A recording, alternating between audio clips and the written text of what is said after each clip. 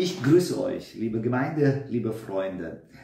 Wir lesen in 5. Mose Kapitel 6, 4 bis 5 folgende Worte. Höre Israel, der Herr ist unser Gott, der Herr allein.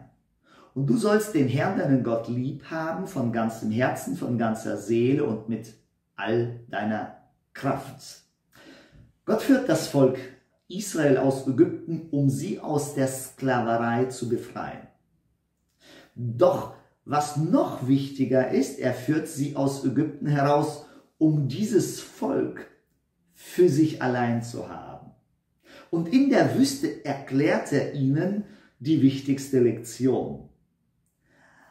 Was ist die Zusammenfassung des Glaubens? Und diese Zusammenfassung ist in diesen Versen. Erstens, höre Israel, der Herr ist unser Gott, der Herr allein. Das Volk soll verstehen, es gibt nur einen einzigen wahren Gott. Und das ist der Gott Israels. Warum brauchen sie diese Unterweisung? Wissen sie das nicht? Gott hält es für nötig, das Volk nochmal zu erinnern. Hier geht es nicht nur um bloßes Wissen. Es geht um viel mehr. Wer hat die Herrschaft in deinem Leben? Das ist eine gute Frage. Zu wem fliehst du in der Not? Oder worin suchst du deine Freude? Seht ihr, wenn diese Fragen beantwortet werden, wer ist dann tatsächlich dein Gott? Gott allein bedeutet, ich suche Hilfe in erster Linie bei ihm. Ich bete ihn an.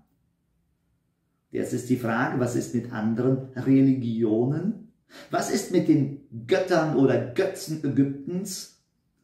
Gott erklärt dem Volk Israel seine Erhabenheit über alle anderen Götter und Götzen. Er allein ist Gott. Er hat den Anspruch auf sein Volk.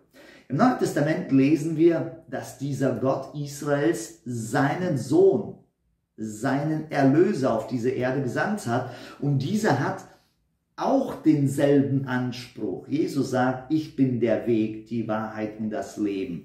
Niemand kommt zum Vater denn durch mich. Der gleiche Anspruch, der für alle Nationen, für alle Menschen auf dieser Erde gilt. Gott Israels und Jesus Christus, sein Sohn.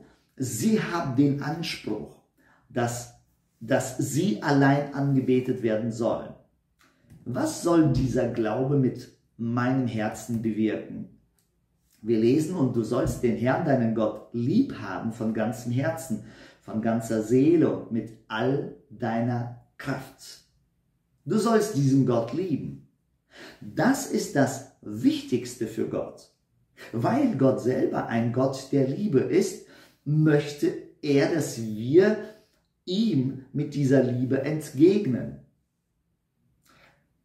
Gott errettete das Volk Israel aus der Hand der Ägypter aus Liebe zu diesem Volk. Gott versorgte sie in der Wüste aus Liebe zu diesem Volk. Gott beschützte sie vor Feinden aus Liebe zu diesem Volk. Gott vergab ihnen ihre Sünden aus Liebe zu diesem Volk. Alle Taten gegenüber seinem Volk sind aus Liebe geschehen. Daher sollen wir Gott lieben.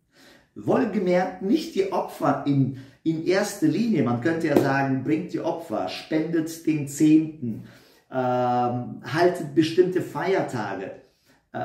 Das ist als Folge, wenn wir Gott lieben, das sollen wir auch tun. Aber das Wichtigste, was Gott erwartet, dass wir ihn lieben von ganzem Herzen.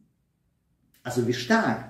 Von ganzem Herzen, von ganzer Seele, mit all unserer Kraft.